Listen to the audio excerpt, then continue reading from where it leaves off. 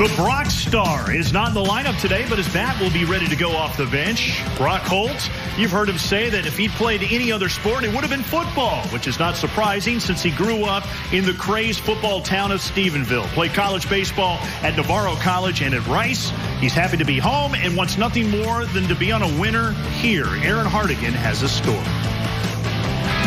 Ladies and gentlemen, in 2015 American League All-Star, the Boston Red Sox, Brock Holt. History for Brock Holt. He hits for the cycle in a postseason game. Red Sox win the World Series. The best team in baseball wins it all in 2018.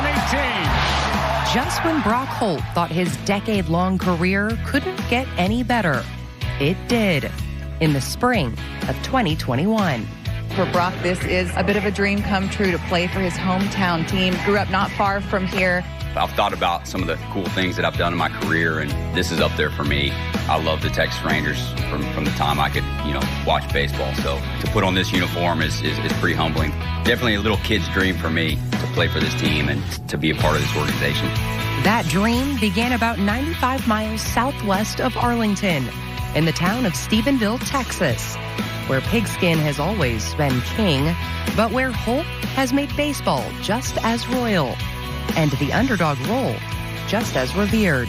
He was a freshman that played varsity baseball. If he was 100 pounds soaking wet with bricks in his pockets, that would surprise me. That was like my first year doing play-by-play for Stephenville. And when I first saw him, he'd go down on the field for the first time, and I thought Brock was another bat boy. But yeah, he's one of the smartest players I've ever seen. I think that carries over to his game now as far as just having a feel for the game, how he could play any position. He's one of those super utility guys. He just carried himself differently than everybody else. He did everything right. As a coach, you didn't have to ask him to do things. He just did it. He came out his first year, and he just kind of stabilized our whole infield. He was the smallest kid out there, but if we wanted a ball to be hit somewhere, we wanted to be hit at Brock. Or if we want somebody up at the plate that's going to come up with a big hit or whatever, we wanted Brock to be up there. And that was as a freshman. But if you were to ask me if I could have seen Brock Holt as a major league player for nearly a decade, the answer would be no. There were probably literally out of the starters 7 of those other kids that I would have predicted before Brock. Undersized, underrated, and hungry as ever, Holt would sign to Navarro Junior College before eventually receiving an offer from Rice University, where a breakout season would see him selected by the Pirates in the 9th round of the 2009 draft. I didn't ever see him again play until his senior year at Rice, and I had the game up on the TV, and I look up and it says Brock Holt, and he's got like 11 or 12 home runs, and he's jacked. And I was like, well, Brock, good for you, buddy. You found the weight room and you grew 3 or 4 more inches. Holt would make his major league debut for Pittsburgh 3 years later. 3 months later, he was then traded to Boston, where he'd spend the next 7 seasons earning himself a pair of rings. I think everybody was watching the World Series here in Stephenville. Again, not a baseball town, but all of a sudden, hometown kid is playing in Stephenville. I'm surprised they didn't have a parade for him. They may have.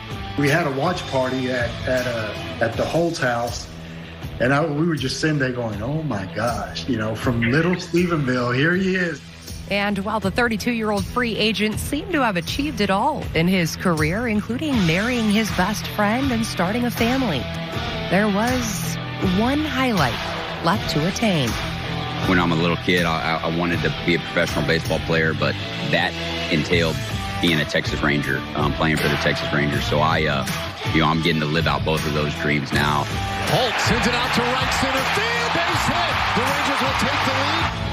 Strike pitch, and that one's lined to center field, and the Rangers salving an extra innings win today. For all the underdogs out there, he's just somebody that you can look up to and say, hey, he plays the game and he carries himself the right way. To have that confidence and things to be able to do it over and over again, that's just part of the community and is part of the upbringing that he's had. And I think that speaks volumes.